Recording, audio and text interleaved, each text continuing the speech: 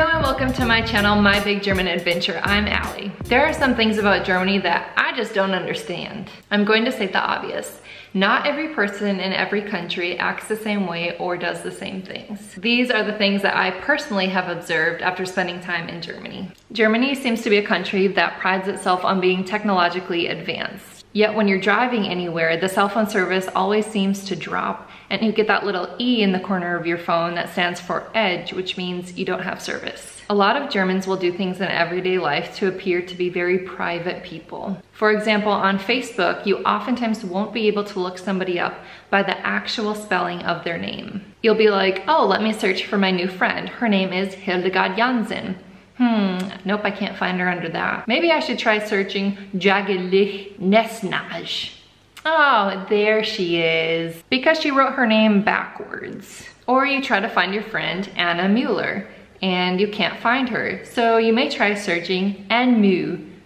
You're like, Anmu, what? Yeah, that's the first letters of her first name and first letters of her last name. Yes, like A-N space M-U. But yet when it comes to something that seems very private and personal to you, like your body, the story is very different. A lot of Germans are very open about that. For example, you get to some place like the gym and you go into the shower there and it's just a big open room. There's no dividers in between, no curtains or anything. Another example is saunas. Along those lines, a lot of Germans super hate on the crack in the stall in American restrooms. And it's like, okay, so you'll shower in front of them, but you won't go to the bathroom when they can walk by and maybe see a fraction of you. I don't get it. Paying with cash instead of a card. A lot of places won't even accept your card. I am all about convenience. Instead of having to plan in advance to make a trip to the ATM or to the bank and pull out money, it's so much more convenient to just have your card. A lot of people argue that they're more conscious of their spending when they have actual cash to hand over rather than their card, but I still don't get it. And actually things might be changing because last year was the highest number of people who had actually used cards instead of cash for transactions. So maybe it's on the rise. Appliances like refrigerators tend to be very, very small.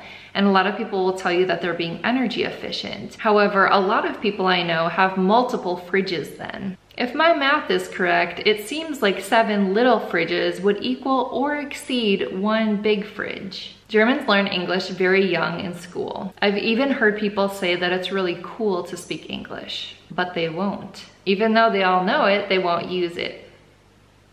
Customer service is not about the customer.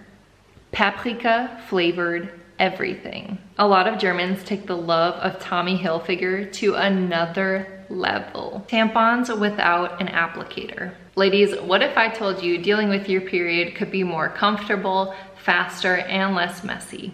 And as for the environment, they do make cardboard ones and not plastic. And for those of you who are going to say, oh, it's not that big of a deal. Well, it's also not that big of a deal to pull out your old washing board and scrub your dirty clothes. But you still have a washing machine. Or you could get down on your hands and knees and scrub your floor clean. But most people choose to use a broom and a mop. Different day, same shirt.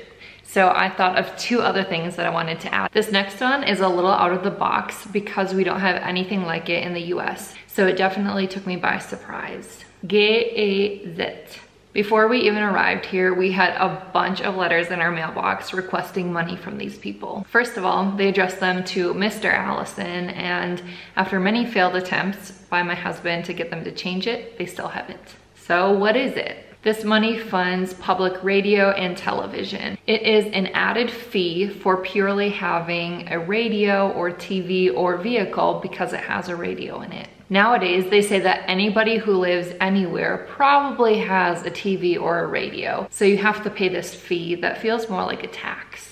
Before this though, it sounds like they were beyond creepy. They would peep into your residence to try to spot a TV or a radio or vehicle. They would prey on homes with children trying to go there when the parents weren't home, hoping they would have an easier time getting access. So they would knock on the door and try to just invite themselves in just for a minute, just to look around. Then they would leave, and a few weeks later, you would get a bill in the mail. The bill would say, hey, we know that you have a TV, radio, or vehicle, so you owe us money. Currently, it's about 20 euros a month. I have heard so many things about German efficiency and have even made references to it myself.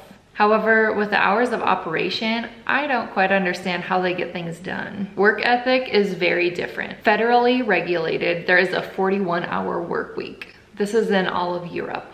I'm not saying that one is right or wrong or anything, I am just observing. From an American standpoint, I'm going to tell you how it appears as an American moving to Germany. You try to call a place when they first open and they don't answer. They continue to not pick up. You keep dialing. Before you know it, it's 1 p.m. and they close for 3 hours. What are they doing? Eating lunch? Doing paperwork? Nobody knows. Bam, it's 4 p.m. They've gone for the day. This is especially frustrating when you are working during the day and have to find time for you yourself to call during this very small window of time. This is also frustrating when you have 2 different agencies that need to talk to each other, so the questions and answers keep getting pushed to the next day, the next day, the next day. Then, oh, what's that? They're on vacation for the next 2 weeks. Oh, and then after that, who else is on vacation? The other agency for the next 3 weeks. This may not happen all the time, but has been the case with multiple agencies so far. So again, I'm not complaining about Germany. I'm just observing things that as an American coming over here, a lot of people have asked what's been different, what are challenges, and these things are things that I just simply don't understand. All right, those are the things that confuse me about Germany. What about you? If you like this video, go ahead and give it a thumbs up, and I'd love to have you subscribe and stick around. Cheers!